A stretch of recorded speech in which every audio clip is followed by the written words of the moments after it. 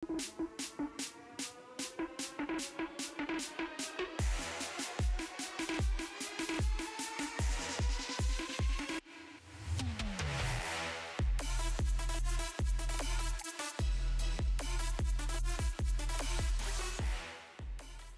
with cricket, or the lack thereof.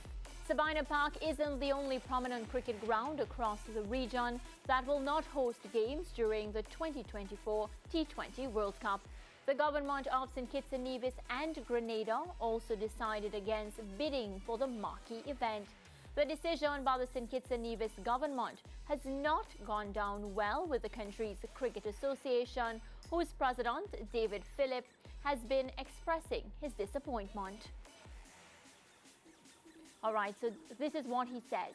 In terms of why St. Kitts and Nevis has not been selected as a venue, is actually a matter beyond the control of the St. Kitts Cricket Association.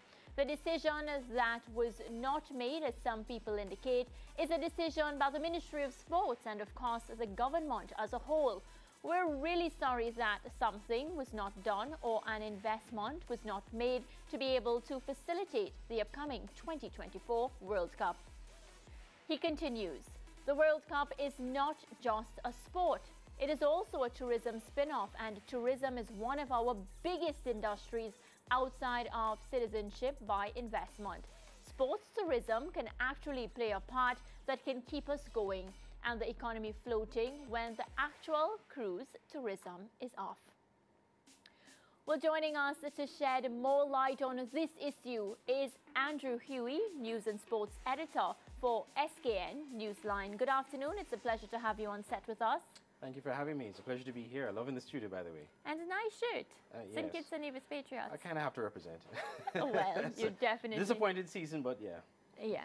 All right. So we're going to start with this issue. You know, we've really spoken about it extensively here in relation to Jamaica. So your initial thoughts on the fact that your country didn't even bid for such a massive event? It is disappointing. Cricket fans are disappointed, as you heard from the president of the SKCA. They are disappointed. They've actually tried to see if bids could have been submitted. Even when the extension of the deadline was granted, they were still trying to see if a last-ditch effort could have been made. But as the report indicated, they didn't have the backing of the Minister of Sports, the Ministry of Sports.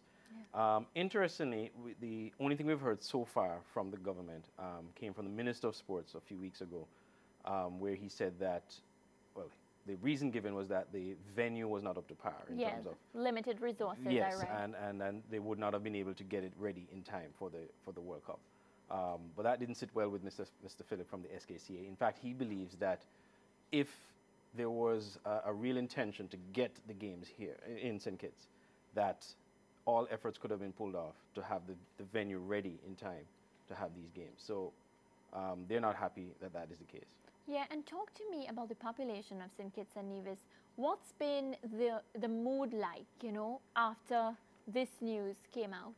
Well, I remember when the story came out, I think the story came on CMC on the weekend, on Friday. And it was just a furor of comments on social media. People were like, well, why is it that we're not hosting games? So people are disappointed. And considering that, you know, St. Kitts Nevis has a CPL franchise, the Patriots, people come out in their numbers to the Patriots games. This past season, we had some good support at the Warner Park. So people are looking forward to seeing international cricket. In addition to that, St. Kitts Nevis has made some investment over the years for Warner Park. Lights were installed a few years ago. A Jumbotron was installed there. So a lot of additions were made since the 2007 World Cup at the Warner Park to host international games. So to miss an opportunity like this with all that investment made is disappointing and baffling, to say the least. Yeah. Having said that, Andrew, you would have heard the lengthy discussions we just had with Chris Daring and Dr. Akshay Man Singh, referencing what they said.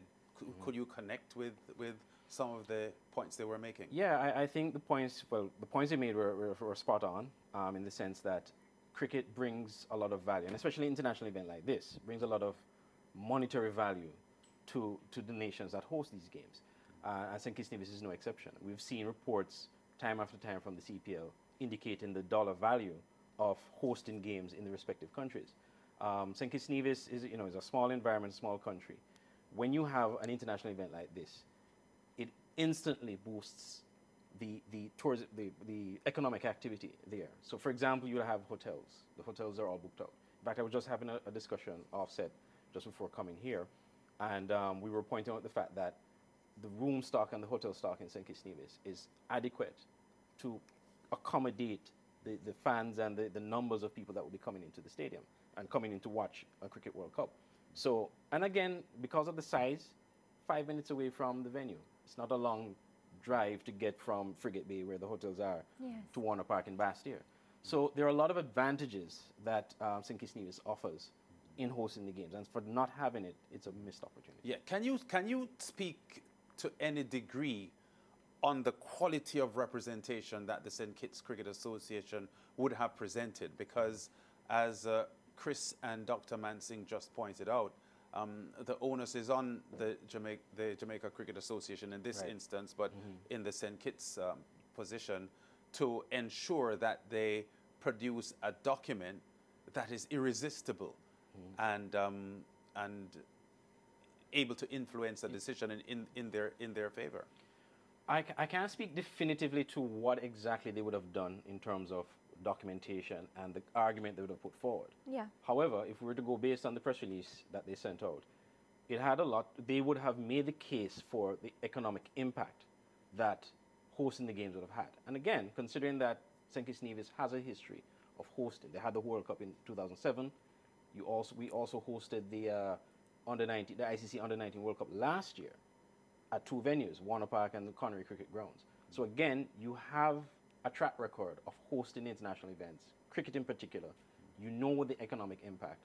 And again, I'm not too sure what the reasoning was for the decision. Of course, the ministers did say it was the venue needed to be upgraded, but you know, it could have been much deeper than that.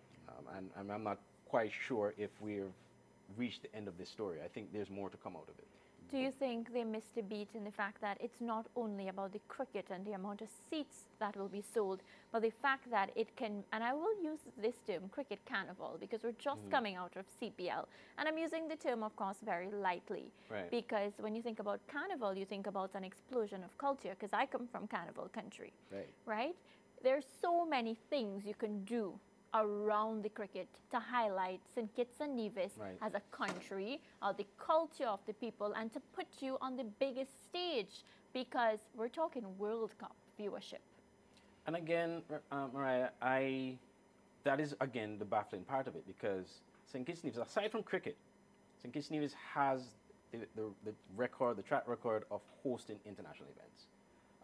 I'm sure you've heard of the St. Kitts Music Festival. Yes. Happens every year for the past 20 plus years. There have been reports that show that hosting the St. Kitts Music Festival every year generates economic activity outside of the festival itself. Again, you're talking about hotel rooms, you're talking about restaurants. You cannot get a car to rent during the St. Kitts Music Festival. So you could imagine having a Cricket World Cup after 16 years come into the shores of St. Kitts Nevis. Just the economic boost that would be for the small businesses in the area and the larger businesses as well. In addition to that, again, just even from a logistical standpoint, again, because of hosting all these international events, the expertise is there to ensure that logistically carrying out the activities and the fringe activities that are necessary to keep the interest level, the expertise is there. So do you feel like I really can't explain why the decision wasn't made to have it. Lance, you know, when we talk about these things, right, because we've interviewed people surrounding Jamaica, and now we're speaking to him. So it appears that everything is in place for both countries that we've explored. So then what's the issue? Yeah, but you know, I want to also come from the government standpoint, because as I made the point in the previous segment about governments having far more than sport to govern and preside over, the economic outlook for St. Kitts and Nevis has been pretty strong in the past year. They did have a rebound in economic growth in the past year coming out of the COVID periods, and there was a GDP 9% growth that I gather. So the economy in St. Kitts and Nevis at the moment isn't bad. So with an opportunity to get a Cricket World Cup on the plate for the country, it just seems to have been an investment that they could have, stroke should have made. Yeah, and that's why I say it's a missed opportunity. And also why I say that I don't think that we're going to hear the end of this, because normally the government has a monthly press conference, so I'm sure this question is going to come up again to the sports minister. But if we were to use the explanation given by the minister in the sense of the venue itself needed some work, the question would have been how much would that have cost, and how long would it have taken to have gotten all those infrastructure repairs and whatever needs to be done in time for the World Cup. Yeah. The SKCA seems to believe, or they're confident, that whatever fixtures that needed to be done would have been able to be done in time to have the World Cup and be able to host the games. So they're not convinced that that was an adequate enough excuse. Yeah, I know you're a newsman, and you have been affiliated with sporting associations, have you, in the past? Yes. Cricket and football? Football mostly, yeah. Cricket as well, but football currently, yes. Yeah. What would you suggest is on a scale of 1 to 10, the appetite of the average St. Kitts and Nevis person with regard to sport? Well, if I could use football for an example, just last night, or 2 nights ago actually, we're in the final few games of the SKN Premier League, which is the St. Kitts Nevis Football Association Premier League. Best of 3 series.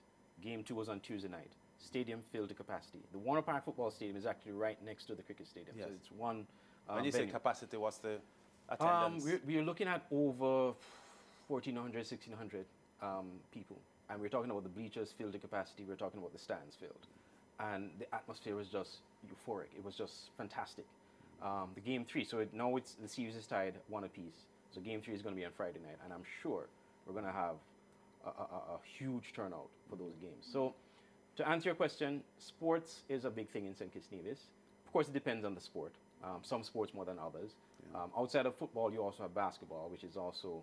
And the thing about St. Kitts, especially St. Kitts, is that sports is community driven. Yeah. So you have, for example, the 2 teams in the football finals, Village Superstars, St. Paul's United.